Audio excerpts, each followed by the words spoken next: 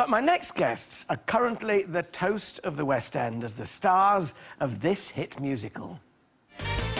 Love was out to get me, that's the way it seems. Disappointment haunted all my dreams. And then I saw her face, I saw her face. Now I'm a believer, I saw her face. Not a trace, no, not a trace of doubt in my mind, in my mind. I'm in love, I'm a believer. I couldn't leave her if I tried. Please welcome Kimberley Walsh and Nigel Harman.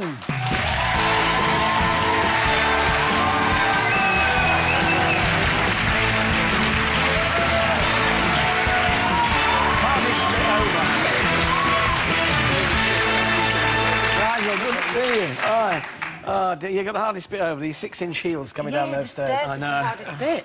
But talking about, you know, nerves and whatnot, debut in the West End at the Theatre Royal, Drury Lane.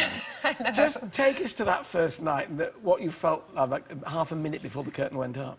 Do you know what? I actually got a really strange sense of calm on the first night, and I think it was because a lot of the fans had come to watch the show. I had some of the girls there, Cheryl and Nicola were there, so I felt like I had some support in the audience. Because often it's worse when you know who's there rather than better. I know, but I guess because I'm so used to having them with me, it was like they were there in spirit. It helped me through a bit. Are you having a ball? Yeah, absolutely loving it. It's so much fun. At least you get to stand up straight. Nigel, show us how you do the entire musical. Just demonstrate what you... It may take some time. It may take some time. This is how I spend my evenings. Like that? Like this. So, oh, look. Oh. Shame. But you do get a great play, the evil Lord Farquhar. Look at this, with bendy legs. 4 feet tall. It's not camp at all, is it? It's very straight, yeah. So tell us a bit about your character then. Well, he's, like you said, he's the kind of the arch nemesis, and he's trying to marry the beautiful Fiona so he can become king, but secretly he loves musical theatre.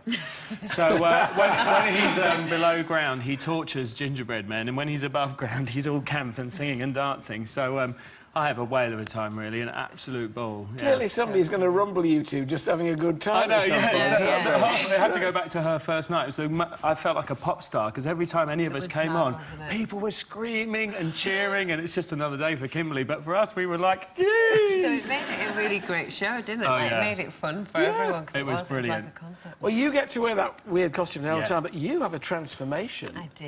Into a sort of green ogre type thing.